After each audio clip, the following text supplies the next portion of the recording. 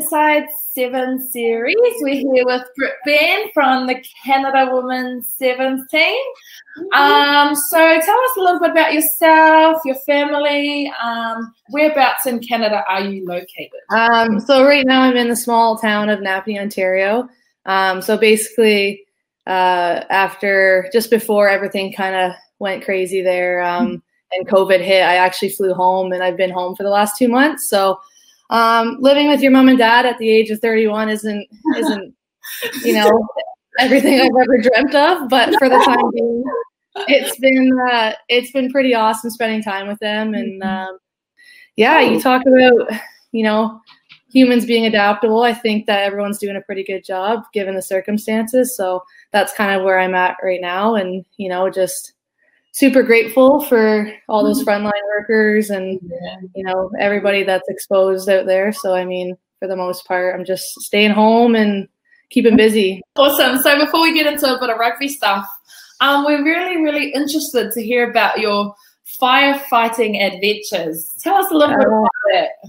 Oh gosh. So I went to firefighting school October 2018. So that was like an 8-week intense camp. I went from training with like 26 women to training with 26 men. So, yeah, it was very, very different. But no, it was great. It was hard. It was probably about 12-hour days, and most of the day you had like a 50-pound pack on your back. So by the end of it, I kind of felt like my spine was sticking out. But for the most part, it was an incredible adventure, and to have that certification under my belt too, post what was supposed to be post 2020 Olympics is now probably going to be post 2021. But I actually just applied for volunteer firefighting in my hometown here. So we'll see how that goes. But yeah, it was definitely a big change of pace. I mean, it's definitely like a team sport. Everything with firefighting is in pairs or in a team, or you're out to achieve one common goal. A little hotter, but I get it. Yeah, but for the time being, everything's kind of on hold until this rugby dream is cool. So lockdown, let's get into lockdown. What's been your favorite part about lockdown? I guess I get to spend a lot of time with my family. Like we live, we're centralized 5,500 kilometers away from here, so I haven't been able to spend time with my mom and dad like this in a very long time. I've always come back and forth. I'm always the first one to book my plane home. The girls always joke before the holidays are even booked that I have my tickets booked to go home and see them. So I think, I'd say my favorite part is just spending time with them. And I think sometimes we take that for granted, and all these circumstances have really made me grateful for family and spending that much time with them. So I'd say that's my favorite part. Oh, that's awesome. I guess you don't really realize how much time you spend away until you're actually back home. And no, not at all. Like usually the most time we have is like last summer we had like 3 weeks, 4 weeks, and I was super grateful for that. But usually it's 1 week, 2 week, Christmas break. You guys know how it is. Yeah. You go home for a couple weeks or whatever, and then it's back to the grind. So to spend this time with them has really been a privilege for me, and just super grateful to put in those hours, a lot of hours. But I guess on the flip side of that, can you tell us some things that you're probably, struggled with the most during lockdown? I think it's probably training alone. Oh my god! Feel you. Yeah, I'd say like training alone's been tough. It's repetitive workouts and on your own, and that's comes down to the gratitude part of rugby too, right? Like we never really knew what we had till it was missing. And like I was, I was always grateful to train with the girls, but I didn't know I would be this grateful. You start having conversations by yourself, it becomes a bit problematic out there. And I'm on the country roads too, so like I have my gym here, and I do my running workouts, my speed workouts on the road, and it just it just gets repetitive, and you don't have anyone to joke to, and yourself, you don't really become funny after talking to yourself for a long time. I'd say that's the most challenging part, but we do Zoom calls with the team, and tries to keep us motivated that way. But for the most part, I'd say super grateful for. I'm sure you guys can relate too. I've seen your little setup you got at home, your little building, you built a bloody cage and everything. Oh yeah. How to build? Like, did you just teach yourself, or did you do it? Like my dad's been pretty handy his whole life, so he's taught me here and there, and woodworking was something I always kind of just picked up, and you guys have kind of seen what I've done with that, or like lifting platforms and squat racks to bed frames to coffee tables. It's just some people read books and some people build stuff, like that's my reading books and building. So we don't know when we're going to be playing rugby on the world stage next, which kind of sucks, but we'll stick in there. We'll be patient. What do you miss most about rugby?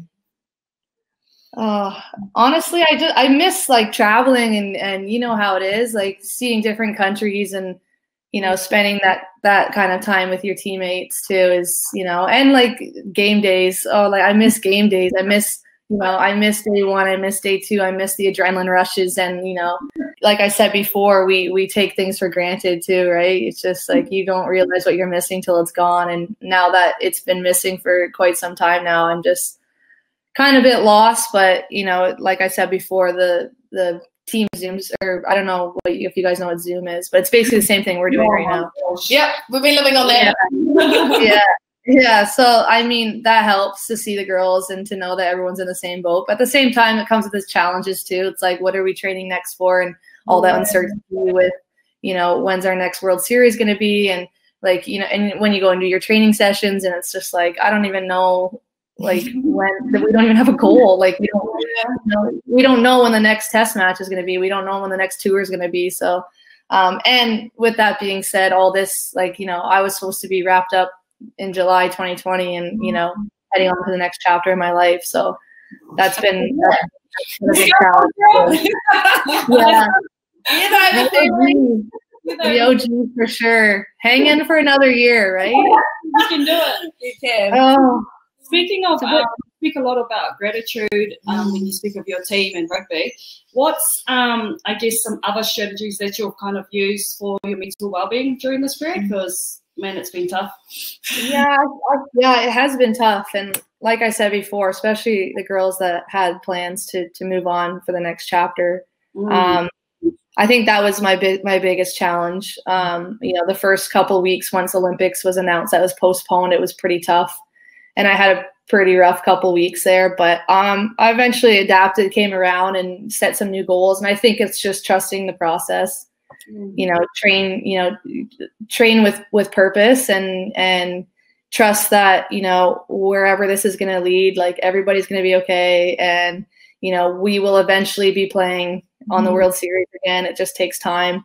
I also think I would just try and think about other people and other players, and everyone's in the same boat. So, be blessed that you're healthy and train every day like it's your last, and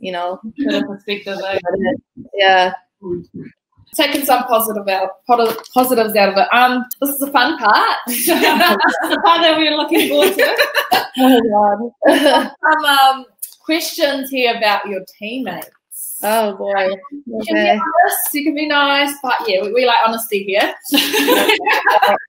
I'm your girl then. 7 key questions for you. The first one here. Who in the 7. Oh, 7. Yeah. You got us. 17. I was like, oh, sorry. First up, who in the team takes the longest to get ready? Oh my goodness. Who's in the mirror the longest? I'd have to say she's probably going to be offended. I need like a team list, but I'd have to say Probably Charity Williams. Oh yes, nice. Yeah. Like, are we talking like we're going out getting ready? Oh, Just in general. just in general. Yeah. Yeah, probably. Honestly, like, I'm not too sure, but I'd probably pick her. Number 2. Who is the worst roomie and why? Oh. That face. I've never really had a bad roommate. Okay. Like, honestly, like in the world on the 7 series, like I usually have the same roommate, and it's Kayla Molesky, and she's awesome because we're both like super OCD and it's easy. You guys Yeah. do the same roommates? Like, We don't usually. Sometimes we rotate, but like not often. Like usually the same people are paired together. I'm just trying to rotate, but Is she messy? I'm her favorite. Love it. Yeah. Well, next question was who's the best roommate, but I assume it's. No, that's your answer because I pretty much only room with her. So. All right then. This one's a bit of a throw them under the bus one, but you know that's what we're here. We're here digging. When you guys go out, which of the teammate is standing there going like this? Oh man, I forgot my wallet. Oh. Honestly, I would just leave him on the curb anyway, so I wouldn't care.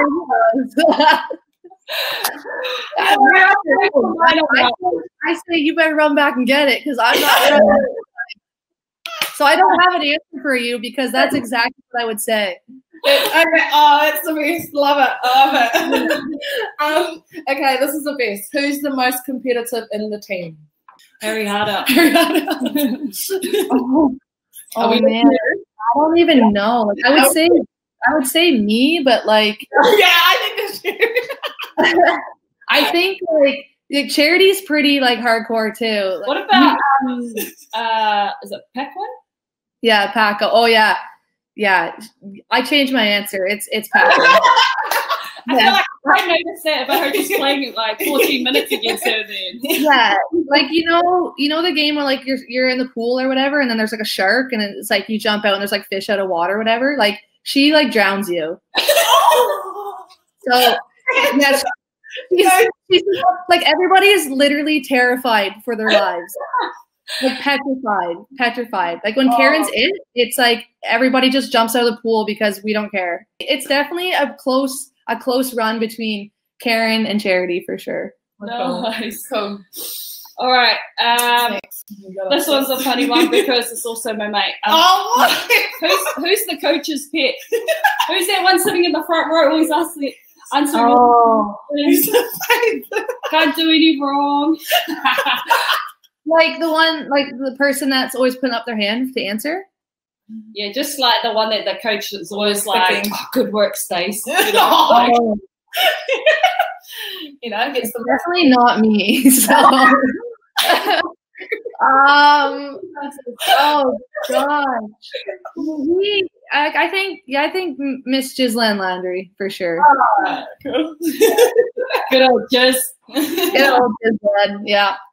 All right. Okay. The last one's pretty cool. Tell us something interesting about some of your teammates.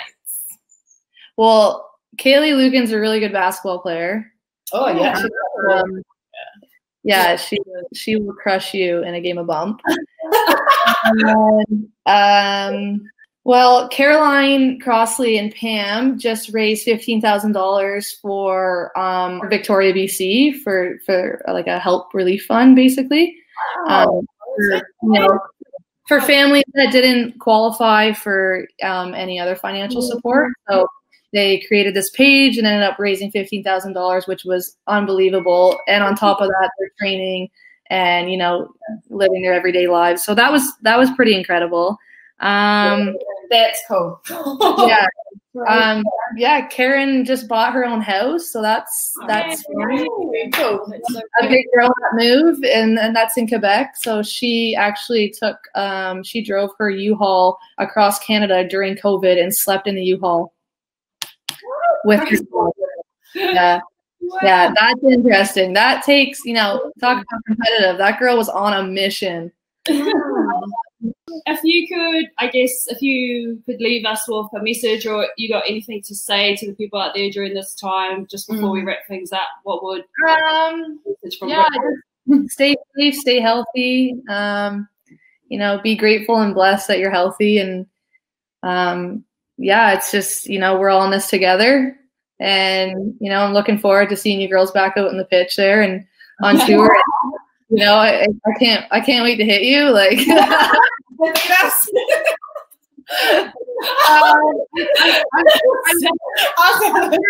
I'm sure the feeling's mutual, but you know, like, thanks for calling and catching up too. Like, you know, small gestures like this go a long ways, and it's nice to see, you know, two familiar faces on the circuit as well, and you know, just to know that we're all in this together. But yeah.